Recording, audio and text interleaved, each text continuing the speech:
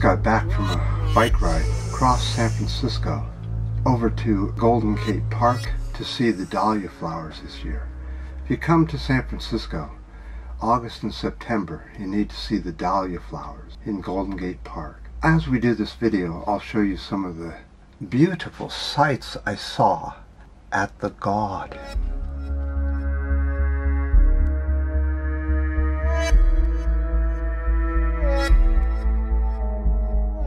But that's not really what I'm here to talk to you about today.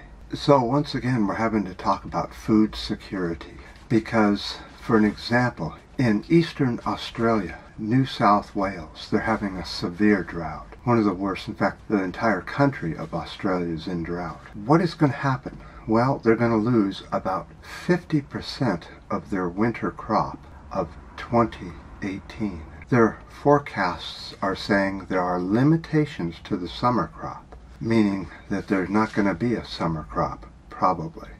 In fact, the agricultural administration there in Australia is saying don't expect any new crops to come in for 12 months. And what are the two big crops that are failing in Australia? Wheat and chickpeas. This is just for an example of how weather can destroy your food very quickly, within months or even just a few days.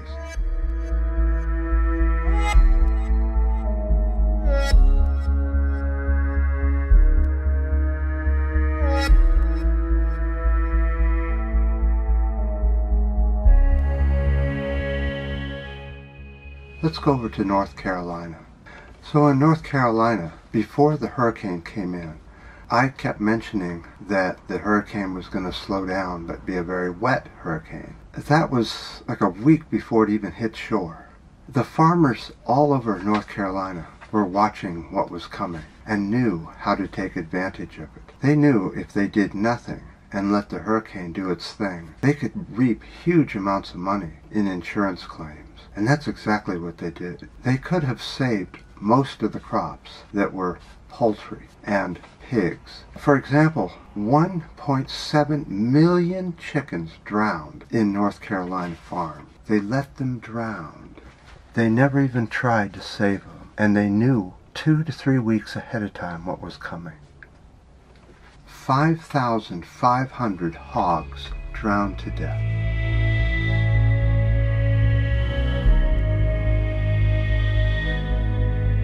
The farmers could have released them and let them on their own. They would have at least had a chance to go to higher ground.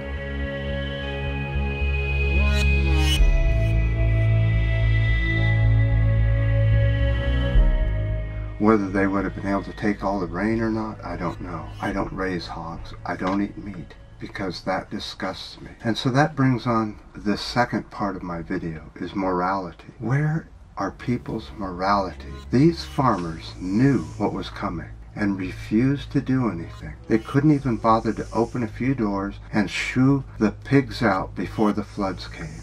I'm just amazed at this. And we've seen this over and over. Farmers say that they care about their crops and their animals. Well, yeah, you can say anything, can't you? But in reality, they let those pigs die a slow death. That water came up slowly, probably over 2 or 3 days before they were dead. They would have had to hold their heads up, and a pig's head is very heavy. And it's just unbelievable how cruel that is. It really makes me sick inside. You know, I have one thing to say to these farmers. What goes around comes around. I do believe that in most cases. So, out in the Dahlia Dale, out here in San Francisco,